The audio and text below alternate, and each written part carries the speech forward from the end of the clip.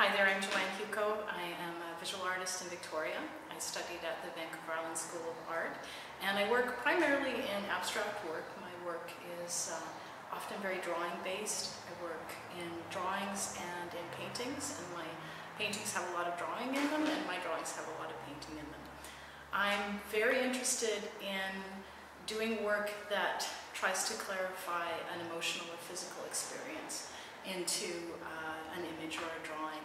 I like to work in drawings because it's very immediate, it's a very physical process, and it comes up very quickly for me, so I'm able to directly connect to my body and my emotions and get those feelings across onto the paper.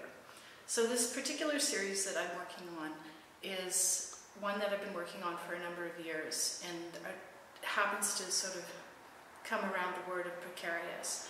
I'm interested in understanding, I am having a hard time putting it into words, but just how our lives, our thinking, our circumstances, our situations and relationships are very much involve trust and can change on a moment, on a knife's edge.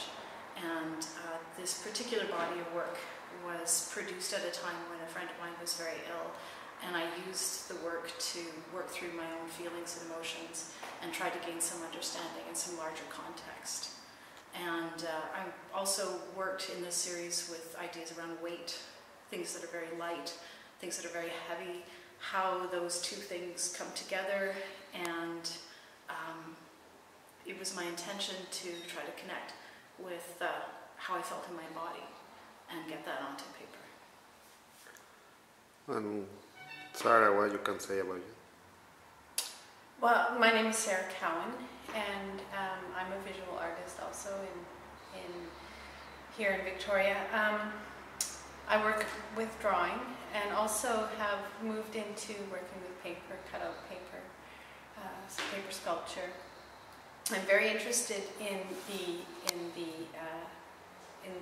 how paper works.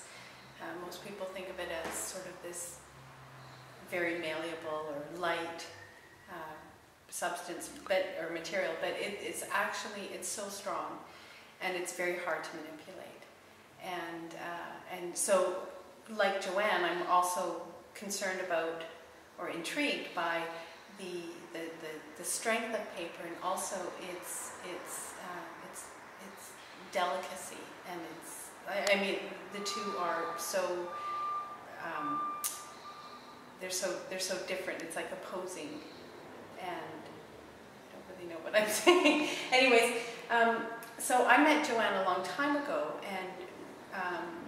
and we reconnected in art school, and when she started working on this series of using the word precarious, and I was, friends with her, and as she was going through this difficult time with her friend being very ill, but her use of the word precarious really intrigued me, and so we talked a lot about that. We would get together and have coffee or tea and talk about the precarious nature of life. And at the same time, I was sort of going through my own physical health issues, and so this idea of the precariousness of our existence, the precariousness of what can happen in a moment, how it can completely change, the course of one's life or one's day, and coming to terms with the physicality of my own body and my own existence.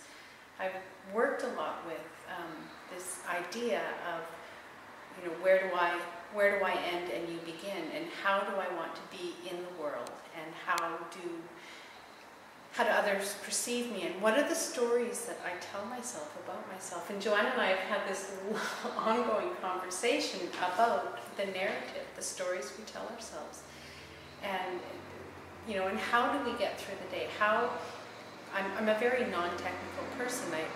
I consider myself a Luddite, except that I drive a car. But the incidence of the hand, how everything that I do in my life is handmade, and that there is evidence of my hand, whether I'm making dinner or I don't use a mop to wash my floor. I get down on my hands and knees, and that's how I want to live my life. And so with this body of work, I had the shape itself is very cell-like, and this came from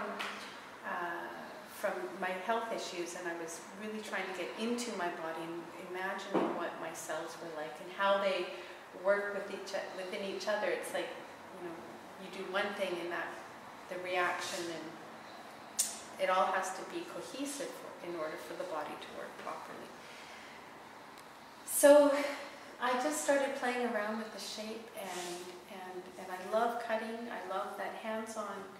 I love drawing with my knife, you know, and that's what it became, and the three-dimensional aspect of it, and creating these shapes, and the delicacy of the hanging work. And this is only the beginning of the installation. So I'm hoping by Monday it will all be up. And yeah, but you know, so I guess now I can talk a little bit about how the show came to be. Sure. Yeah. Yeah. So it all actually comes from Joanne's word precarious, which intrigued me when she started working on this series. And when I saw the product of her mindful machinations, you know, and what she was thinking. And Joanne is a very, very she's full of thought person. And so when she creates a work, there's so much substance behind it because there's so much of her that goes into it. And every time she would show me one of her new drawings, I'd be like completely blown away with the substance of it. But I was also intrigued by this word precarious, and the way the show ended up evolving was, you know, someone else was going to do it with me, and it didn't happen, and I called Joanne and she jumped on it, and we started seeing the true connections between her work and my work, and how beautifully they work together. Sarah and I are very fortunate because in our artistic practice we've had each other for quite a number of years to discuss and share ideas and talk things through. And so my work has elements of Sarah already in it, and her work has bits of me. And so it seemed very natural that we should show this work together, because contrast and body and connection and lightness and heaviness and emotion, all of these things are deeply ingrained in both of our work.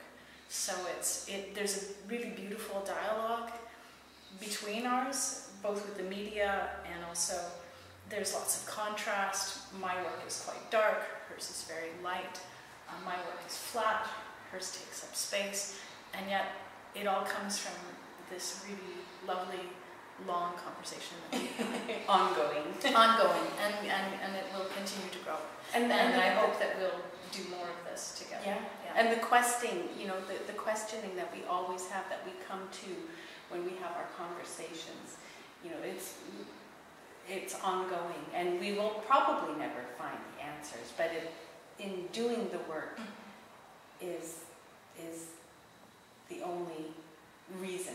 And it's an extension of our conversations, yeah, and our relationships, and how we are understanding ourselves here on the planet. Yeah. So we're very excited about it. Yeah. Very excited.